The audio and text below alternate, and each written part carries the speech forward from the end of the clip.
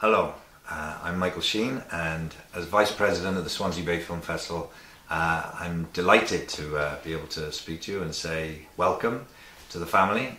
It's fantastic that Coleg Sir Gar have become involved with the Swansea Bay Film Festival, and I hope you've enjoyed the day. I hope you've enjoyed the films that you've seen that have come from the festival, and I wish I was there tonight to be able to be part of this hugely glamorous red carpet event, being able to have the premiere, the world premiere of Broadhaven.